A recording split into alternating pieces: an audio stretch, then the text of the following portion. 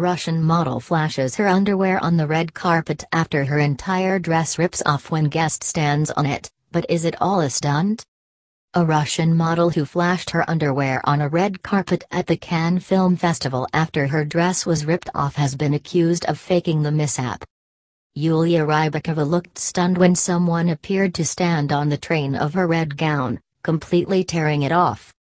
Russian model Yulia Rybakova was walking up the red carpet at the Cannes Film Festival when someone appeared to stand on her dress.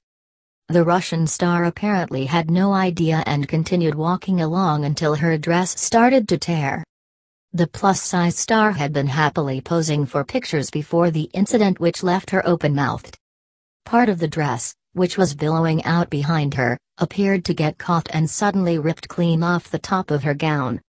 Yulia spun around when she realized her lingerie was on show to the world. But fans accused her of setting up the stunt for publicity.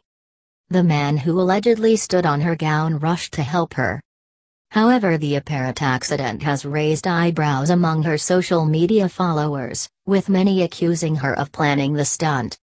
Writing on her Instagram account, one person commented next to a recent picture, "Feel like this was on purpose. First of all, the fabric is way too thin and it wasn't sewed on. Second of all, how did the man know how to put it back on?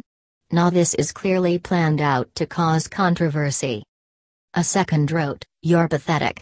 Faking it to get a few minutes of fame."